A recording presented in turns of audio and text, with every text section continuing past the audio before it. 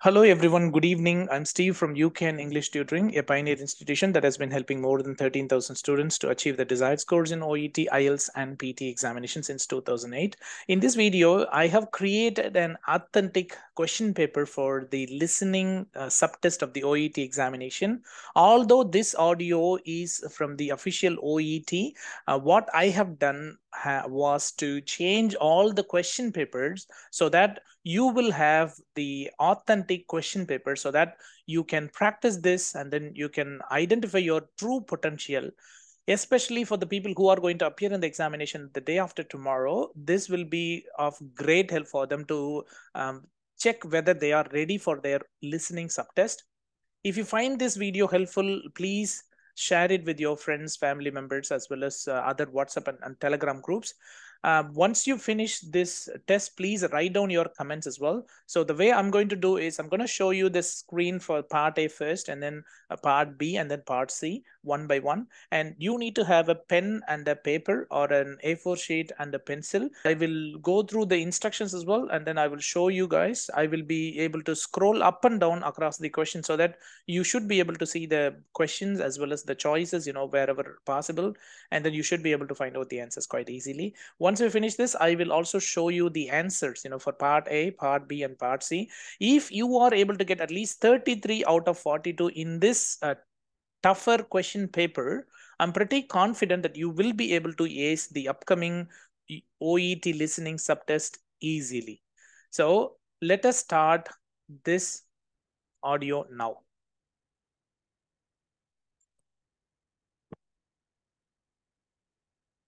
Occupational English Test. Practice Test 1. Listening Test. This test has 3 parts. In each part, you'll hear a number of different extracts. At the start of each extract, you'll hear this sound. You'll have time to read the questions before you hear each extract, and you'll hear each extract once only. Complete your answers as you listen. At the end of the test, you'll have 2 minutes to check your answers. Part A. In this part of the test, you'll hear 2 different extracts. In each extract, a health professional is talking to a patient. For questions 1 to 24, complete the notes with information you hear. Now look at the notes for Extract 1.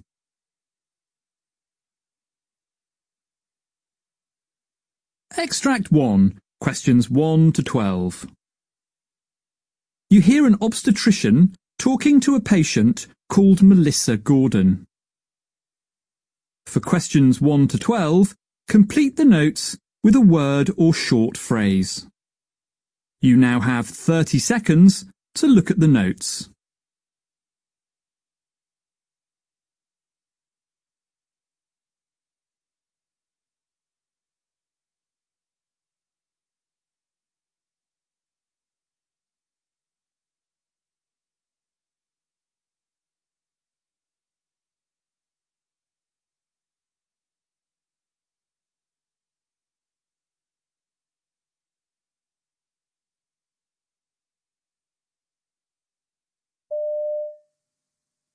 So this first meeting, Mrs. Gordon, is mainly a chance for you and I to get to know each other.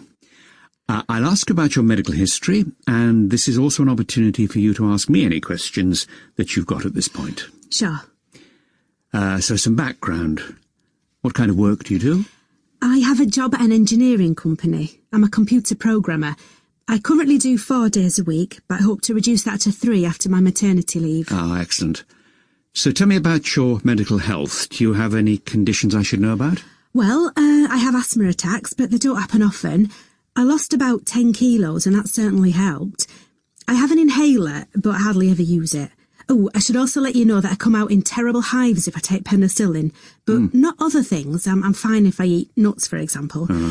I have a fairly healthy lifestyle. I'm a vegetarian and I've never smoked. Good. I'm afraid I don't go to the gym or anything, but I walk to work and generally keep active. Oh, that's good. So this is your first pregnancy? No, I have a daughter called Ella. She's 3 now. Ah, And did everything go smoothly that time?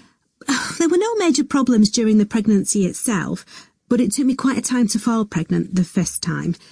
After having various tests, I was given some fertility drugs. Oh, what were they called? It's on the tip of my tongue. Never mind, it'll come back to me. This time, though, I didn't need any help. Oh, it's no problem. What about labour last time round? Oh, that was a nightmare. Though everything, thank goodness, worked out in the end. It was a breech birth. It looked as if I might have to have a caesarean, and I really didn't want that. I was pleased I managed without an epidural, too. They had to use forceps to get Ella out, but I didn't need any stitches, so that was okay. Unfortunately, though, I had some difficulties after the birth, too. I was desperate to start breastfeeding, but that didn't work out. At least not until I was given some guidance by the midwife. OK. So can I ask you about the baby's father? Sure. That's my husband, Paul. There's something in his family history that I should tell you about, I think. His grandfather and father both had epilepsy, though he hasn't developed it himself. I'm not sure if that means his children have a greater chance of having it or not. Oh, also, he has a child from his first marriage, and she has Down syndrome, so he gets a bit anxious when I'm pregnant. Oh, well, that's understandable, of course. We can discuss various testing options if you like. You might want to consider amniocentesis, for example. But that carries a risk of miscarriage, doesn't it? I don't want to go for that. I've heard about another test called CVS. Is that something to consider? Well, it's certainly an option. However, that procedure, in fact, also carries a small increase in the risk of miscarriage. And you'd need to come to a decision fairly soon, because it's normally carried out between weeks 10 and 12 of the pregnancy. Well, I can tell you straight away that if there's more risk, then I wouldn't consider it. I know my husband will feel the same. Well, that's fair enough. So, is there anything else you'd like to ask me about today? Nothing urgent. But it'd be good to know more about how to get siblings ready for a new addition to the family. I want to make sure Ella doesn't feel threatened or replaced or anything. Well, there's a leaflet that many parents find helpful. Here we are. Have a look through that. Oh, thanks, that's great. I'm sure I'll have lots more questions at our next meeting.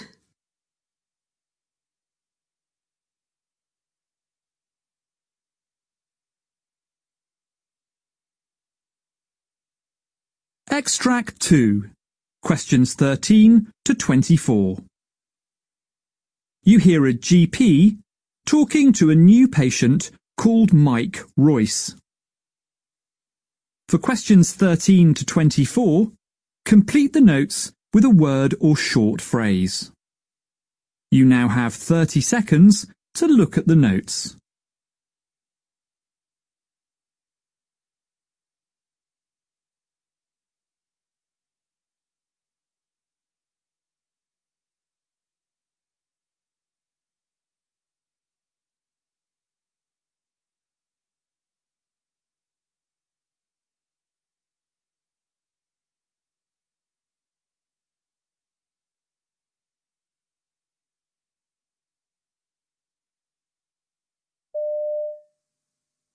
Hello? Coming in. You must be Mr. Royce. I understand that you've just signed up with the Practice. Yeah, that's right, Mike Royce. I've joined this practice because my previous GP retired and he suggested I come here. Right, and I understand you've got an ongoing medical condition you're worried about? Perhaps you'd like to start by telling me about that. How did it start? Well, I suppose it started out as a really strong pain in my left knee. I think it's called the medial meniscus. Is that right? It came on whenever I tried to bend the knee more than normal. Then I tripped while climbing some stairs at work, and that seemed to make things worse. I started to get these very tender bumps all over the back of the knee. Right. They were very painful, even just lightly touching them. The doctor called them trigger points. Yeah, that's right. They're called that because pain frequently radiates out from them when touched. And how did that affect you day to day? Well, I went back to work after a week or so, but I was still having knee problems. I couldn't really squat properly or climb ladders. That's important in my job. I'm a painter, you know, and I'm always having to get into awkward positions. Anyway, I kept going back to my old GP explaining that I still had severe pain whenever I tried to bend my knee. He gave me all these exercises to do, and I tried doing them. I really did. I made sure I did gentle stretches before I did anything more energetic, everything really. I tried resting like he told me. I used ice packs when it got sore, but nothing really worked. Right, I see. But then the doctor decided I might be suffering from tendinitis, so he sent me for some rehab work in the hospital. That actually did seem to work, at least at first. But I'm guessing not for long. Right, the problem came back. I kept telling the doctor that my knee still wasn't healed, but it was actually my physiotherapist in the hospital rather than my old GP who noticed that something was wrong with my muscles. He wouldn't say what it was, but I knew something was up. He was doing myofascial release on my hamstrings, and I was in agony. Right, so did you go back to your GP? I did, but he didn't know what I should do about it, so I left feeling completely fed up. That's one of the reasons I decided to come here. Okay. I just feel like nobody's taking this seriously. I think it's affected my life in lots of other ways too. The worry's given me insomnia, for one thing. I don't think I have actual depression, but I certainly suffer from constant anxiety about when it's going to flare up. Is there anything that you're particularly worried you might have? Well, I've researched this pain I'm getting. To be honest, I'm convinced I've got fibromyalgia, not just some simple muscle problem, because I fit most of the symptoms, and I've had pain absolutely everywhere. Look, I've even kept a pain diary so that I could track what I did that set it off. You know, the weather, if I was working or not, where it was affecting me, what it felt like. Oh, good. I figured out from this that it's usually in the same places that I mentioned earlier, plus some newish places too. My shoulders and elbows. And I know that my knee's actually one of the more tender points for it. What do you think? Look, I must say from what you've told me so far that I'm concerned enough to look into that possibility. So as a next step, we need to get you seen by a rheumatologist. This is a notoriously difficult condition to diagnose, as I'm sure you're aware, because so many of the symptoms overlap with other conditions too. I won't be happy to be proved right, but I'll certainly be glad to get some answers at long last.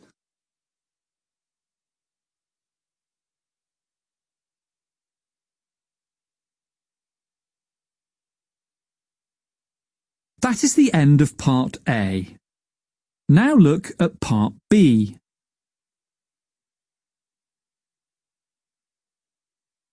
Part B.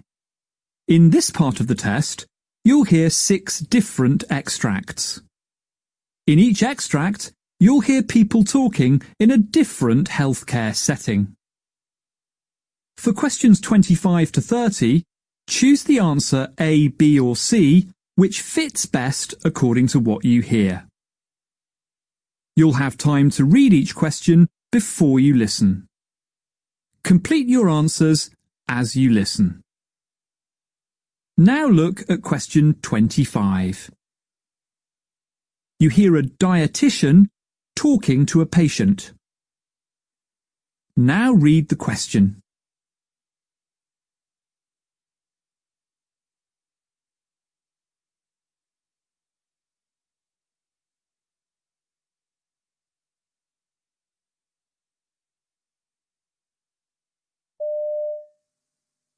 So what seems to be the problem?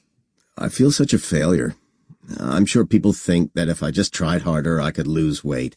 Maybe I need more willpower. Well, firstly, well done for seeking medical help. Actually, being overweight or obese is a medical problem, because being overweight changes how your body works. Oh, thanks, but I do feel that it's my fault for being this way. Well, I hear what you say, but please understand that these days we consider that obesity is a disease, like high blood pressure or asthma. You see, the body's signals to the brain stop working correctly when you're overweight, and with time you feel less full, even if you eat the same amount. And when you cut calories, your body tries to use less energy to keep your weight the same.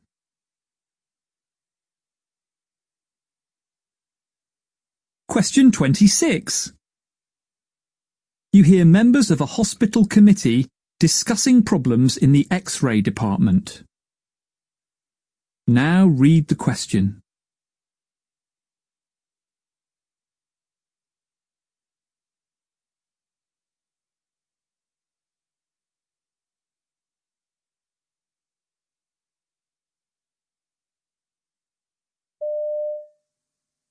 So next on the agenda is the problems in the X-ray department. Nick, would you like to fill us in here?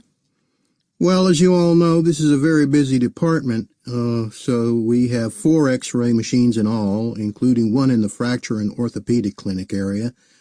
But recently, one of the other X-ray machines developed a fault, and so we had to apply for authorization for the purchase of a new tube for it. There's been some kind of hold-up with the paperwork, and while we've been waiting, patients are being brought into the fracture and orthopedic area for X-rays there instead. And of course that's causing further congestion.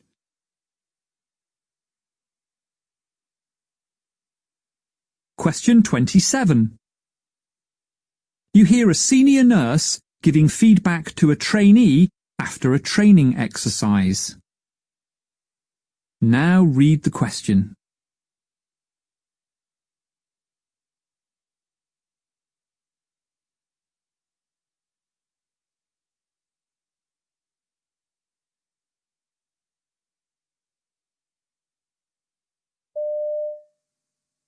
OK, that went quite well, didn't it? But it took you a while to work out where the CPR board was kept. Yeah. So what does that tell you about this scenario? We need to check where things are before doing anything else. Exactly. And of course, it takes a second or two to put the head of the bed down, because you've got to have that part of the bed flat before you slip the board in. I wish there was a quicker way. So, do I put the CPR board under, or would I normally hand it over to somebody else? It makes no difference as long as it's done.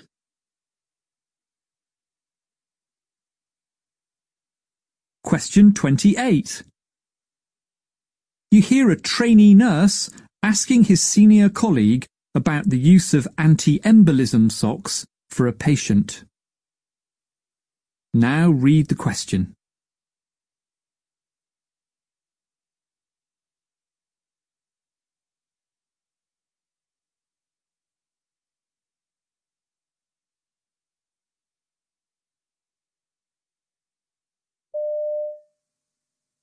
I noticed that Mrs. Jones isn't wearing the usual anti-embolism socks, but I didn't want to ask her why not because she was asleep.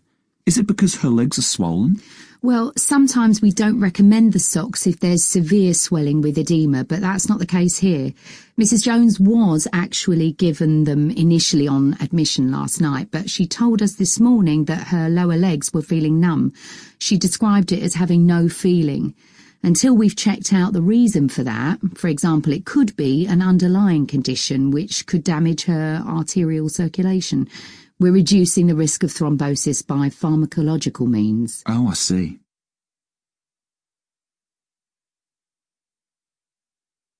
Question 29. You hear a vet talking about her involvement in the management of the practice where she works. Now read the question.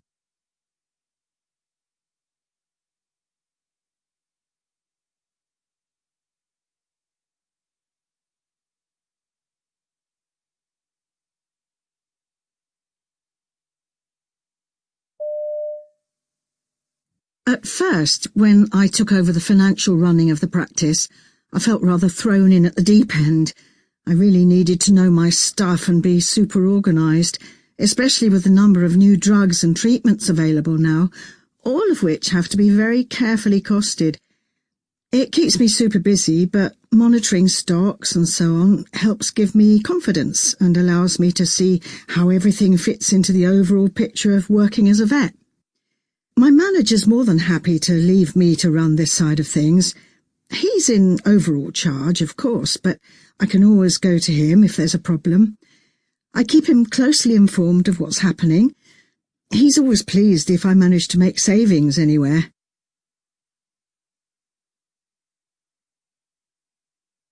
Question 30.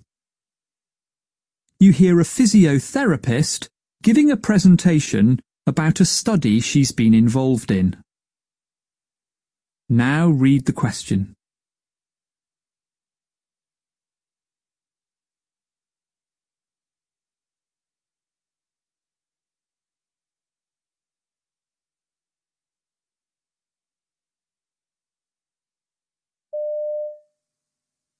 I'm a physiotherapist, and I'm presenting our poster about constraint-induced movement therapy for children suffering from partial paralysis following brain surgery.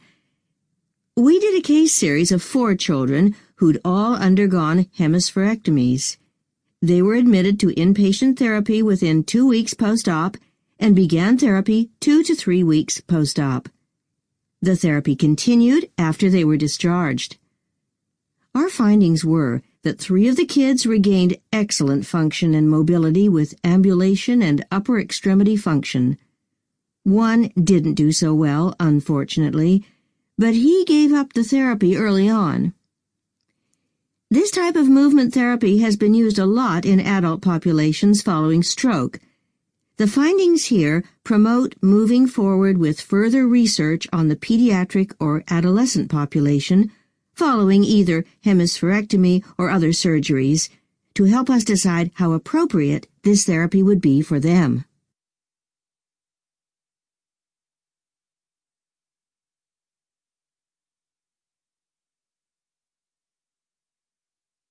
That is the end of Part B. Now look at Part C.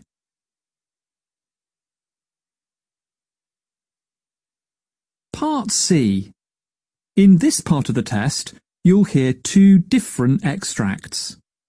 In each extract, you'll hear health professionals talking about aspects of their work. For questions 31 to 42, choose the answer A, B or C which fits best according to what you hear. Complete your answers as you listen. Now look at Extract 1. Extract 1, questions 31 to 36. You hear a sports physiotherapist called Chris Maloney giving a presentation in which he describes treating a high jumper with a knee injury. You now have 90 seconds to read questions 31 to 36.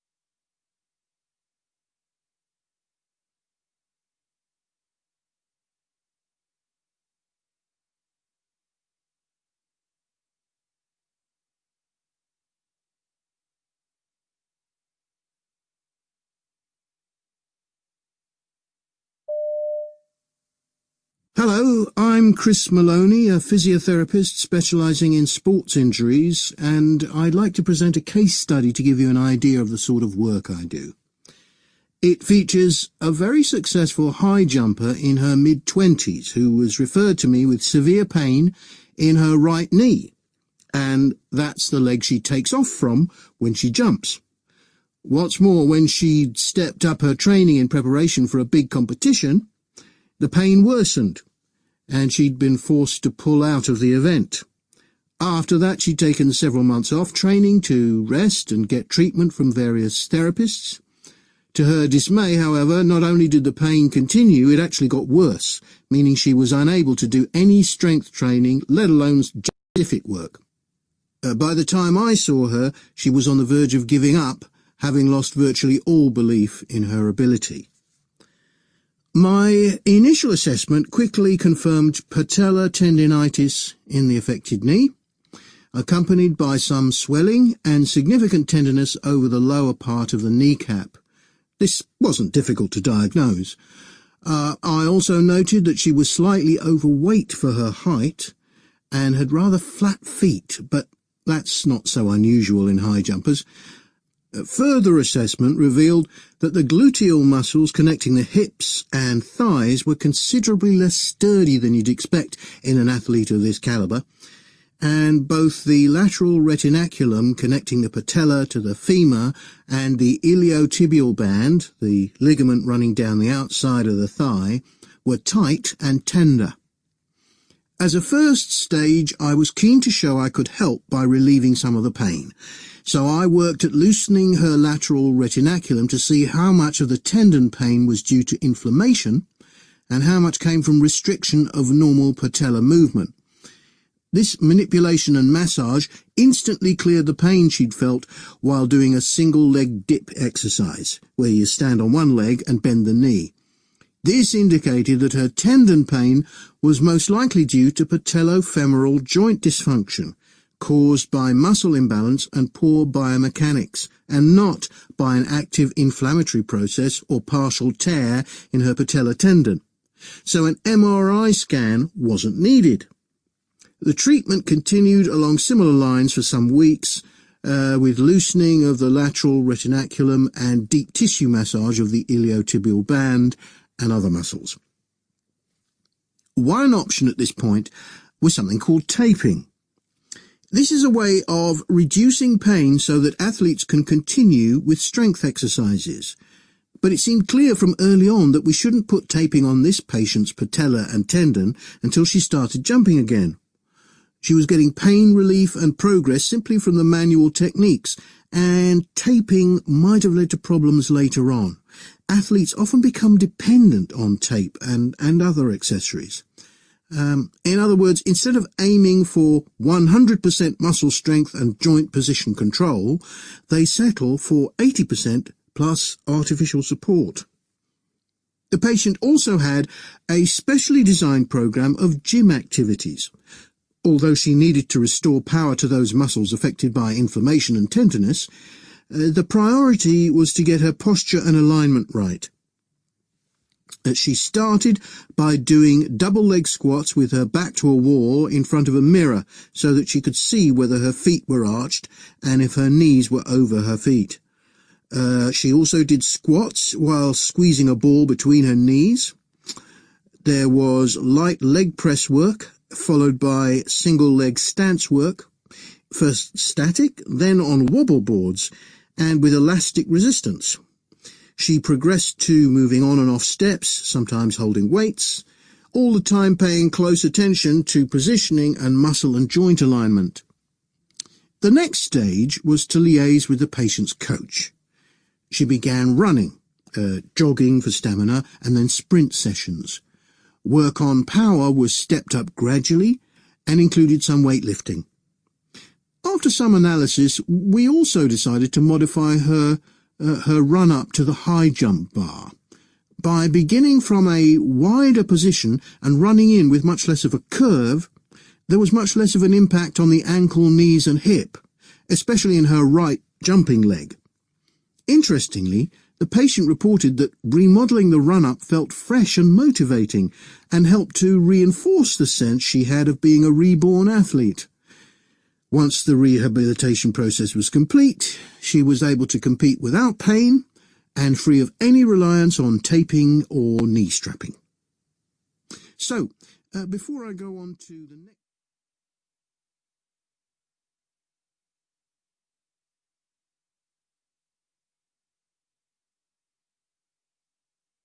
Now look at Extract 2. Extract 2. Questions 37 to 42. You hear a clinical psychiatrist called Dr. Anthony Gibbons giving a presentation about the value of individual patients' experiences and stories in medicine. You now have 90 seconds to read questions 37 to 42.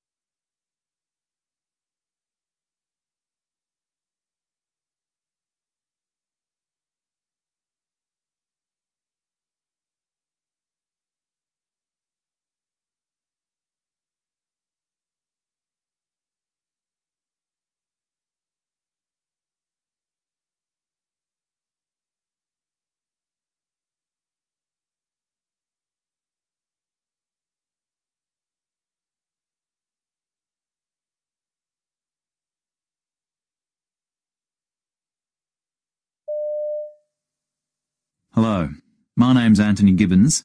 I'm a clinical psychiatrist and published author. I'd like to talk about something that's relevant to all medical professionals, the use of narratives in medicine. Let me begin with a case study sent to me by a colleague who shares my interest in the subject. The study featured a 30-year-old man who was hospitalized for severe panic attacks. He was treated with narcoanalysis, but feeling no relief, turned to alcohol and endured years of depression and social isolation. 4 decades later, he was back in the psychiatric system, but for the first time he was prescribed the antidepressant Zoloft. 6 weeks later, he was discharged because the panic attacks and depression had disappeared.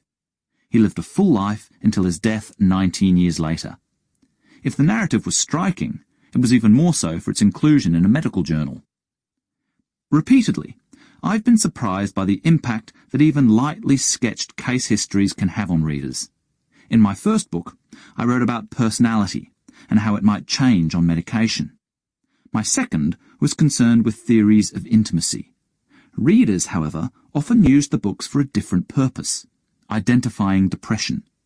Regularly, I received and still receive phone calls, people saying, "My husband's just like X," one figure from a clinical example. Other readers wrote to say that they'd recognised themselves. Seeing that they weren't alone gave them hope. Encouragement is another benefit of case description, familiar to us in an age when everyone's writing their biography. But this isn't to say that stories are a panacea to issues inherent in treating patients, and there can be disadvantages. Consider my experience prescribing Prozac.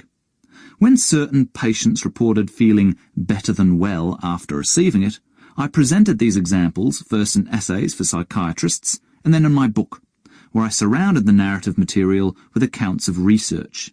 In time, my loosely supported descriptions led others to do controlled trials that confirmed the phenomenon. But doctors hadn't waited for those controlled trials. In advance, the better-than-well hypothesis had served as a tentative fact. Treating depression, colleagues looked out for personality change, even aimed for it, even though this wasn't my intended outcome. This brings me to my next point. Often, the knowledge that informs clinical decisions emerges when you stand back from it, like an impressionist painting. What initially seems like randomly scattered information begins to come together, and what you see is the bigger picture. That's where the true worth of anecdote lies. Beyond its role as illustration, hypothesis builder, and low-level guidance for practice, storytelling can act as a modest counterbalance to a narrow focus on data. If we rely solely on evidence, we risk moving toward a monoculture, whereby patients and their afflictions become reduced to inanimate objects, a result I'd consider unfortunate, since there are many ways to influence people for the better. It's been my hope that, while we wait for conclusive science, stories will preserve diversity in our theories of mind. My recent reading of outcome trials of antidepressants has strengthened my suspicion that the line between research and storytelling can be fuzzy. In medicine, randomized trials are rarely large enough to provide guidance on their own. Statisticians amalgamate many studies through a technique called meta-analysis. The first step of the process, deciding which data to include, colours the findings. Effectively, the numbers are narrative. Put simply, evidence-based medicine is judgment-based medicine, in which randomized trials are carefully assessed and given their due. I don't think we need to be embarrassed about this. Our substantial formal findings require integration. The danger is in pretending otherwise. I've long felt isolated in embracing the use of narratives in medicine, which is why I warm to the likelihood of narratives being used to inform future medical judgments. It would be unfortunate if medicine moved fully to squeeze the art out of its science by marginalizing the narrative. Stories aren't just better at capturing the bigger picture, but the smaller picture too. I'm thinking of the article about the depressed man given the drug Zoloft. The degree of transformation in the patient was just as impressive as the length of observation. No formal research can offer a 40-year lead-in or a 19-year follow-up. Few studies report on both symptoms and social progress. Research reduces information about many people. Narratives retain the texture of life in all its forms. We need storytelling, which is why I'll keep harping on about it until the message gets through.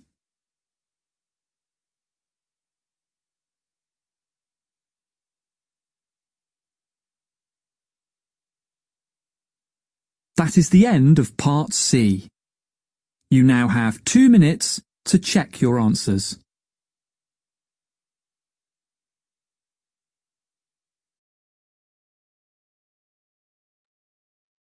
All right. I hope, the question paper was up to the mark in terms of difficulty level as well as practice. Let's go through the answers now so that you can compare your answers. For the correct choice, you can put a tick mark, and for the incorrect ones, you can put a cross mark. And you need to get at least 33 out of 42 in this question paper so that your chances of passing the upcoming examination will be improved dramatically. Let's check out the answers now. So these are the answers for listening part A. So the answer for the first one is an engineering company or engineering company. Remember that it is asking where she works at. It didn't ask what her occupation is, isn't it? And then the answer for the second one is maternity leave. The answer for the third one is an inhaler or inhaler alone. The answer for the fourth one is nuts. And the answer for the fifth one is healthy lifestyle or, fairly healthy. So both of them are correct. The answer for the sixth question is work. The answer for the second question is 3 years or 3 years. The answer for the question number 8 is a nightmare or just nightmare. Remember that it was for the experience of having the first baby. It was not the first baby alone. So this should be the answer, okay? The answer for question number 9 is grandfather and father. The answer for question number 10 is his first marriage or first marriage. The answer for question number 11 is amniocentesis. The answer for question number 12 is risk of miscarriage. The answer for question number 13 is lift knee. The answer for question number 14 is climbing some stairs or climbing stairs. Both of them are correct. Answer for the 15th one is back of the knee. The answer for the 16th one is a week or so.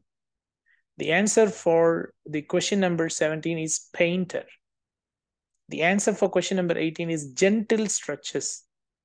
The answer for question number 19 is some rehab work or rehab work. Both of them are correct. The answer for question number 20 is knee or muscles. Both of them are correct. The answer for question number 21 is myofascial release. The answer for question number 22 is actual depression or just depression. The answer for question number 23 is the symptoms or just symptoms. The answer for question number 24 is notoriously difficult. It is really important that you use this word notoriously difficult, okay? If you write down only difficult, you will get 0 mark here. All right, let's jump on to the part B and C. So for part B, for the question number 25, the answer is C. And for question number 26, the answer is B. Question number 27 has the answer as A. For question number 28, the answer is C. For question number 29, the answer is A. And for question number 30, the answer is C. Let's go through part C. First extract. For the question number 31, the answer is A. And for question number 32, the answer is B. Question number 33 has got C. Question number 34 has got, question number 33 has got B, and question number 34 has got C. Question number 35 has got B. Question number 36 has got C. Let's jump on to the second extract. The answer for question number 37 is B. The answer for question number 38 is C. And the answer for question number 39 is B. Answer for question number 40 is A. And for 41, it is C. And for 42, it is B. Could you please write your comments with your score, and you can also leave your comments in regards to the quality of this practice test. If you would like to motivate me to create such kinds of good quality materials in the future, please write down your comments so that I will have a look at it and I'll spend my time in order to produce such kinds of materials, and I'll see you guys soon. Thank you.